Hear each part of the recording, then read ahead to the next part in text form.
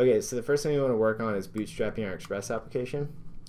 So let's go ahead and I'll open up my terminal and I will go ahead and go to express.json.com and check out the generator. So if you don't have the generator, I already have it installed. If you don't have it installed, run this command, npm install express generator-g. That's a global installation of the npm package for the Express generator. And now what we want is to create an Express application. So we're going to use this command right here, express-view equals. We're not going to use pub, we'll use EJS. I know a lot of you are familiar with EJS, so we'll just go ahead and do that. And then we'll name the application. So we will come back over here and change pug to EJS and make this a little bit bigger so you can all read it. Okay, so the command is express-view equals EJS, and then we'll change it from my app to surf shop. Hit enter. So now if we ls, we have to cd into surf shop. Now if we ls, go ahead and clear this out so you can see better. We have app.js, package.json. It already has a package.json in there for you, so npm has already been initialized. We can cat package.json. We can see that surf shop is there. By the way, if that was a little too fast for you, the cat command is just a way to print out the contents of a file. Okay, so the name is surf shop. This is JSON we're looking at. We have some dependencies. It already has bodyParser, cookie parser, debug, EJS, Express, Morgan, surf, favicon. What else do we need? Right off the top of my head, we need to do an npmi-s. If you're using the newest version, you don't have to use -s.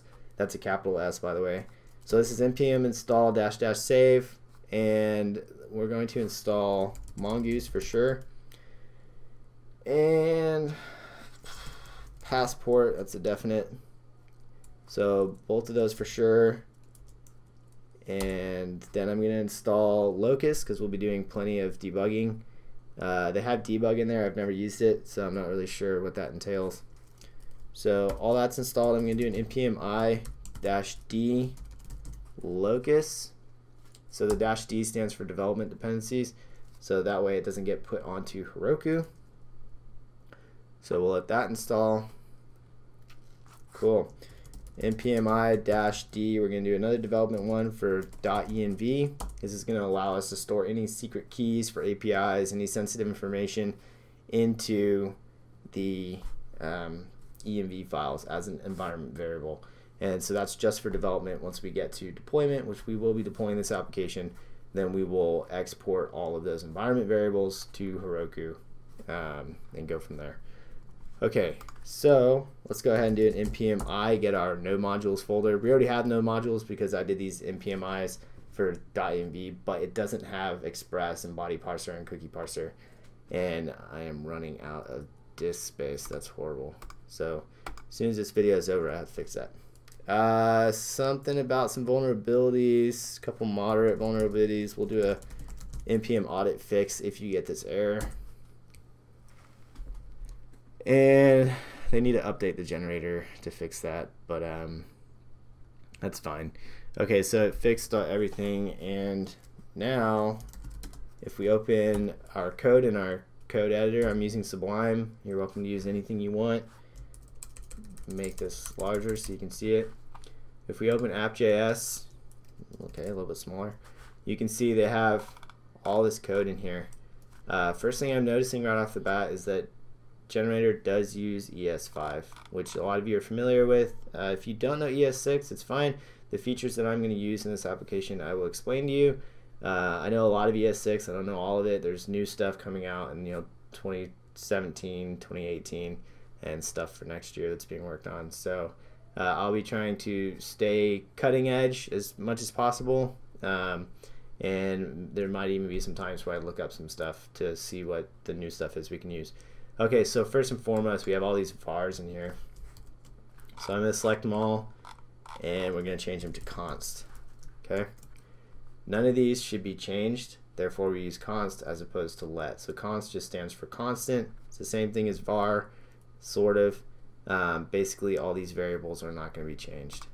Okay, so our view setup is set up for the views folder, which we have right here. We have routes. We do not have a folder for models, and we do not have a folder for our controllers or our middleware. So I'm going to go ahead and make dir, and that's just make directory mkdir, and we'll do controllers, and I think we can do multiple folder names at the same time, so we'll do models and middleware. There, we have them right here. Good deal. Okay, so scrolling down, we have, let's see here. They give us two sets of routes, one for our index, so like our welcome page, our home page, landing page, things like that, and then another one for our users. So we could use that for like our profile. And we a lot of times you'll see like /login and /register. That's fine. You can also do /users login, /users register. It's up to you. This 404 and forward to error handler, this is just basic middleware in Express for allowing you to just pass an error to the next middleware function, and eventually it'll go ahead and put that on the screen. So it's good in development. We can change it later to where it gives us some more useful errors. We'll use like rec.flash or whatever to flash the errors to the user, and then log whatever we need to log to the console for the admin for debugging. So down here is our actual error handler. So it sets local variables for message, puts that message on the screen like I just said. Right now it's checking to see what the environment is, if it's in development, etc. And then it renders the error page, which is a view right here. And it's really simple. It's just a h1 with a message, a status, and a stack. So that's helpful for us during development. And then once we're out of development, we will, like I said, we'll use flash messages. Okay, so in our views, we have an index.ejs. It gets a EJS local variable passed into it for title, and then that title gets put to two more places, so it's kind of excessive. But so in our routes, we have index.js, and right here it renders the index view that's down here, index.ejs, the one we were just looking at. And it passes in a local variable called title, and it's just calling it express. So if we were to fire up our application right now, I'm going to use NoDaemon for this course. If you don't know about NoDaemon, really simple, just npm-i-g NoDaemon. And once it's installed, basically what it does is it runs node app.js, and it's just going to keep restarting our server every time we make a change to the server files. So you could edit your client files, it's fine, you don't have to restart it, but whenever you're editing stuff like app.js and models and routes and the controllers, etc., then it's going to want you to restart.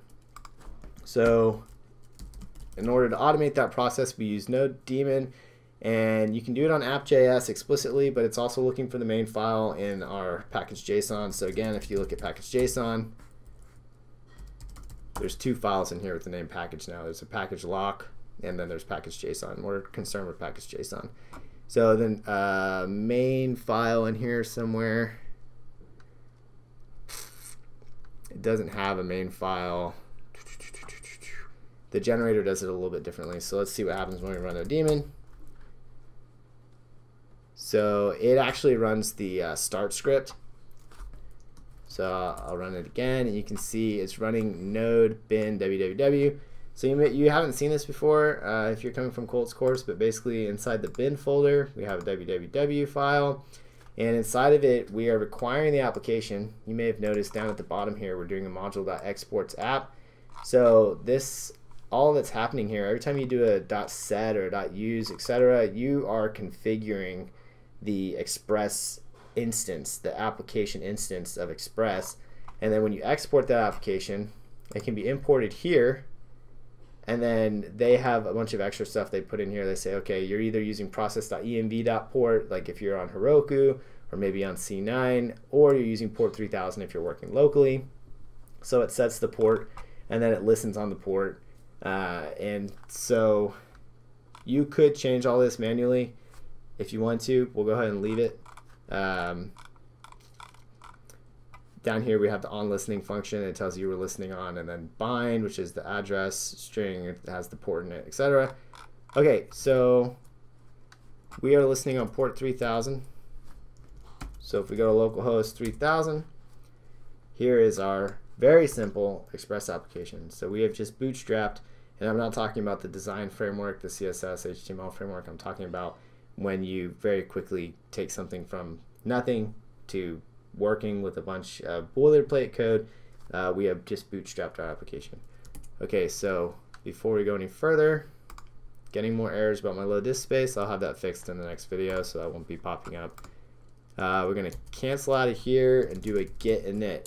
If you don't know anything about Git, check out my free Git course. I'll put a link in the description below. It's like an hour and a half. You can run through it really fast. Or you can just follow along. I can kind of explain what I'm doing. So Git Init is initializing a Git repository in our surf shop folder. And so now our code is being tracked. And that way we can basically make these little checkpoints that say, hey, I'm saving right now. Kind of like when you save a file in Microsoft Word. And you're saying, this is a point that I want to be able to come back to if something goes wrong. Okay, so we can check our Git status. You may see me using some shortcuts like GST. These are shortcuts, aliases that are included with OMyZSH and ZSH, the shell flavor that I'm using. A lot of you are probably using the bash terminal. I'll probably link to like a ZSH tutorial if you want to get that set up. Not a big deal either way. Just know that GST is Git status. So here's all the new stuff. One thing we need for sure is a file called git ignore. Oh, I got an upset baby.